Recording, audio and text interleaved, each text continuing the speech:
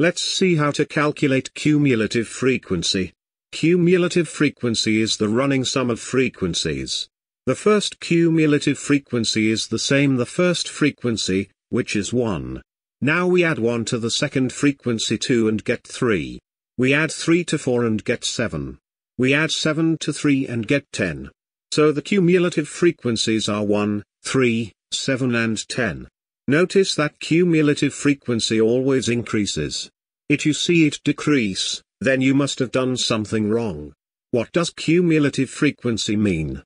It means one value is less than 3, 3 values are less than 8, 7 values are less than 16, and 10 values are less than 18.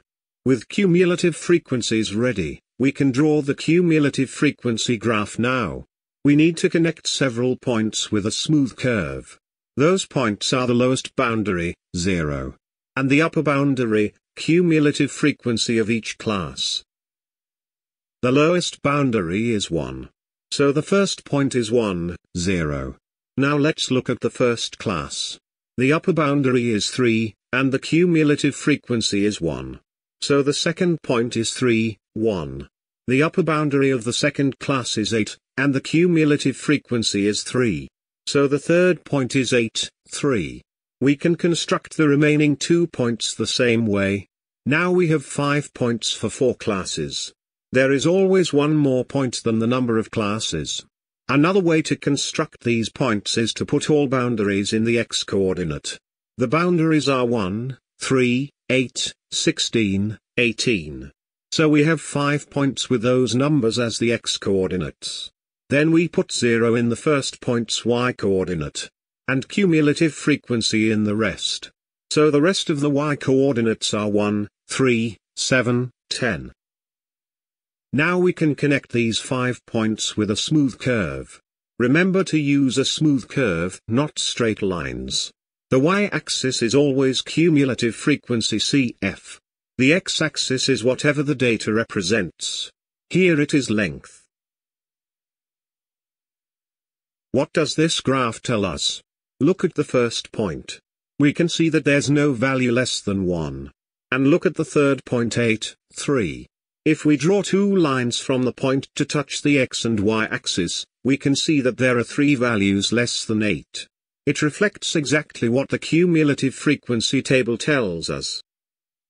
We know cumulative frequency always increases. So the graph will always rise too.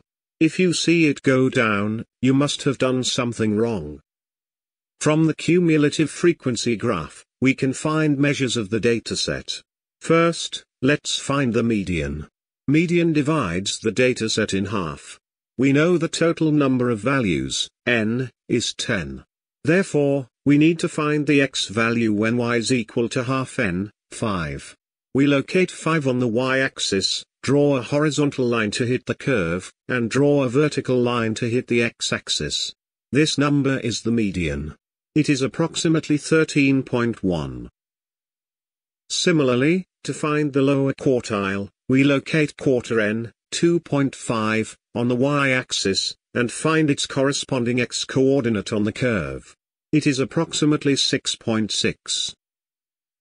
To find the upper quartile, we locate 3/4 of n, 7.5, on the y-axis, and find its corresponding x-coordinate on the curve.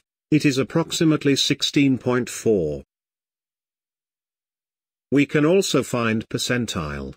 90 percentile means 90% of values are smaller than this value. 90% of 10 is 9. So we need to find the x-coordinate on the curve when y is 9. We can see that the 90 percentile is 17.3. Now we have been finding x for y. We can also answer greater than or less than questions by finding y for x. For example, how many values are greater than 10? We find 10 on the x-axis, draw a vertical line to hit the curve, and a horizontal line to hit the y-axis.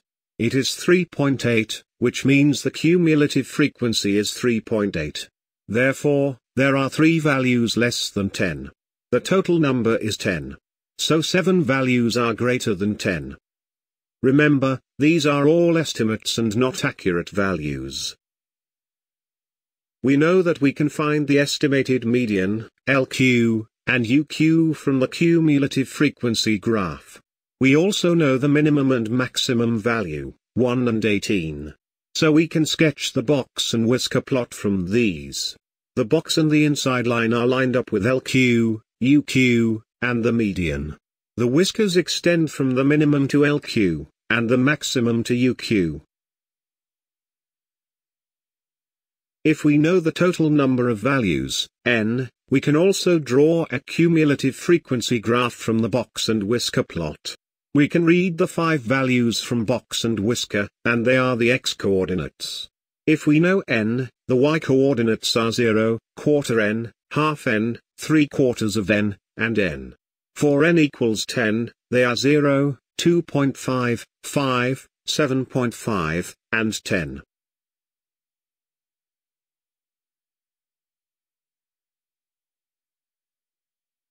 Once we have those 5 points, we can connect them with a smooth curve to get the cumulative frequency graph. Therefore, we can convert between cumulative frequency graph and box and whisker plot. Cumulative frequency graph translates frequency table to a visual presentation and shows the distribution of group data. In the example, we gave the total number of values, n, as 10 only. But group data usually has a large n, because this is the purpose of grouping data together. We don't want to see the raw data because there's too much of it. Cumulative frequency graph gives us an easy view of a large amount of data. However, the curve is an approximation, and those measures you read from the graph are also estimates. They only give you a rough idea and are not accurate. In this class, we learned how to draw cumulative frequency graphs. Cumulative frequency is running sum of frequencies. To draw a cumulative frequency graph, you connect lowest boundary, 0, and all upper boundary, CF, with a smooth curve. You can find measures by reading the x-coordinate of a point on the cumulative frequency graph with corresponding y-coordinate. Cumulative frequency graph and box and whisker plot can be converted to each other if n is given.